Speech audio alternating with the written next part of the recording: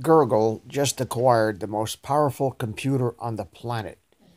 This much capacity in anyone's hands, especially these people, is a recipe for certain planetary disaster. Hello, this is Dave from Net for Truth USA, Inglorious Patriots. It is November 5th, 2019, and at the moment it is 12 noon Eastern Standard Time.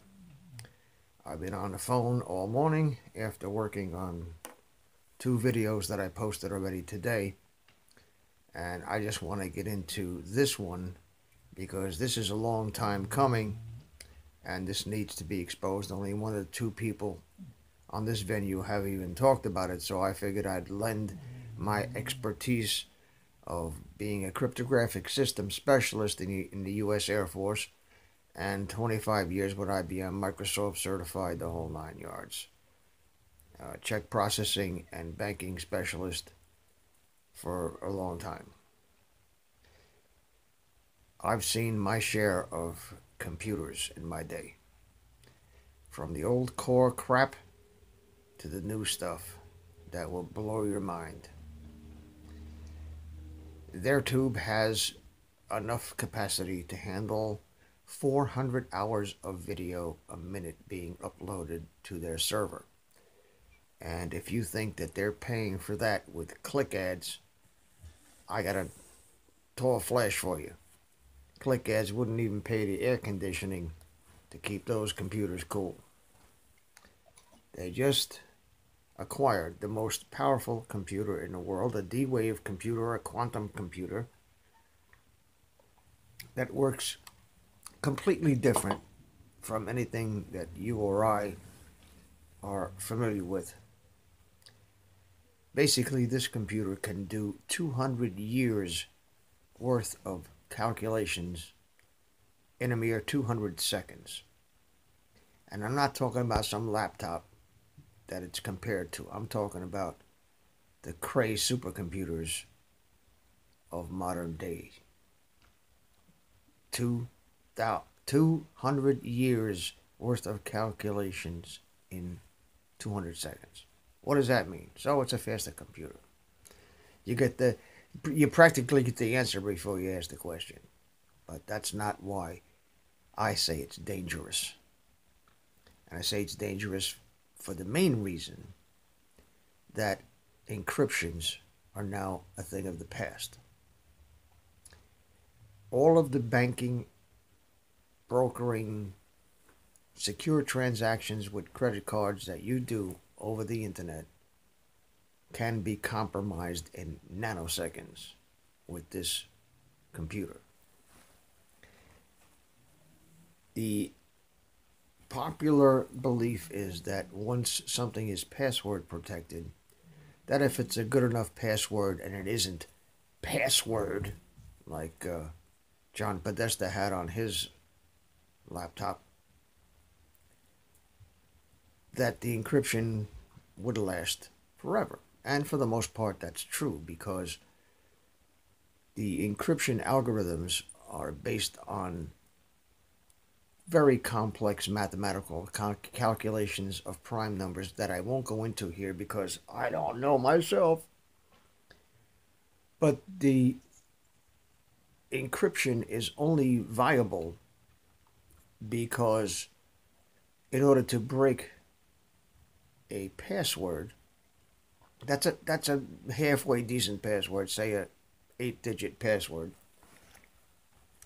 is child's play, because you keep banging at it until you get it. But to break the encryption on SSL technology and on technology that goes back and forth between credit card companies and banks, that's a horse of a different color. The only reason that's viable today is because no computer on the planet up until this point could break that encryption in the amount of time where the encryption being broken would be valuable to somebody. I'll give you an example. Let's say the military sends orders for troops to move into a certain area and take some Habib out somewhere. Okay? So Haji's over there hiding in his bunker, and the Pentagon sends an order to the troops in the field to go get this guy. This is where he is. If the enemy could intercept that transmission, they would just get gobbledygook. They couldn't make any sense out of it unless they had the encryption key and the password. The D-Wave computer just bangs at this until it's decrypted, until the password and the encryption is broken in mere seconds. So if you have this computer, you can break into anybody's bank account, you can break into anybody's website, you can steal all their money and be gone like a fart in the wind before anybody even knew what happened. Not only that, you can collect data on people and go through literally mountains of data that has been collected ever since the DARPA project known as LifeLog changed into Facebook. And people voluntarily give up their information because vanity and pride goeth before the fall. So they put all their information on Facebook and on Twitter and on YouTube and everybody else, myself included. And the data gets data mined. It's what they're trying to do in China. This social ranking system that if you're a good communist and you're for Ping Jong-un or whatever his name is, you can ride the subway. If not, then you have to walk. This is what they're trying to do here. And don't let these people bullshit you and their sanctimonious standing up before Congress lying through their teeth. Oh, we're trying to be a platform. Yeah. Horseshit. Horseshit. You and I to them are cattle. No more, no less than a cow running around a field to be milked. And this is the way that they're going to attempt to do this. And in the hands of these people, this is dangerous in the extreme because they can break any encryption on the planet. That's the main reason. And the other reason that I have, which is kind of nebulous, but I believe it to be true.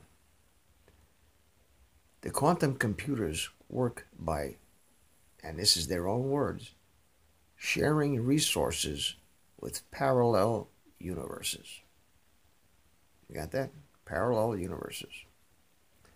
Parallel universes have almost completely, conclusively been proven by people who know more about physics than I ever will,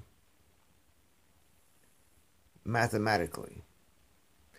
And being that this computer works based on that principle, gives me cause to believe that there is such a thing as a parallel universe, and there are endless numbers of me going out there and trying to blow up the spot on the deep state. And there's even a couple of 100,000 versions of me that are on the other side, trolling Trump supporters, if you can believe that. So any possibility is possible if you have an infinite number of parallel universes. And this machine shares resources with as many universes as it has bits, or qubits as they call them.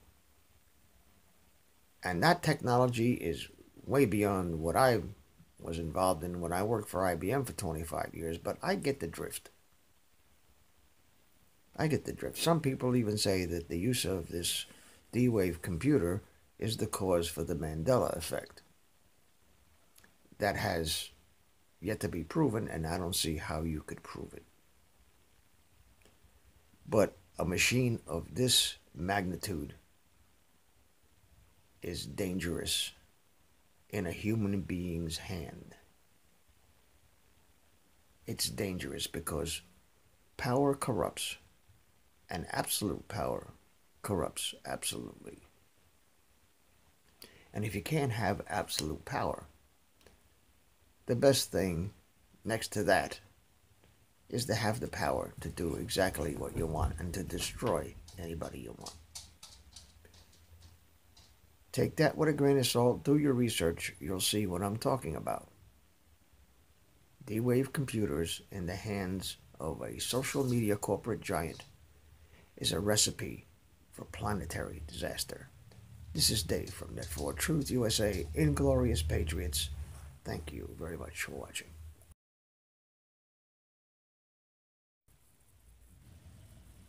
Thank you for watching. Thank you for sharing this video. Thank you for your comments. Thank you for your prayers.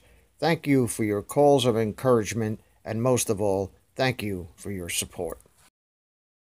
Please subscribe to our backup channels.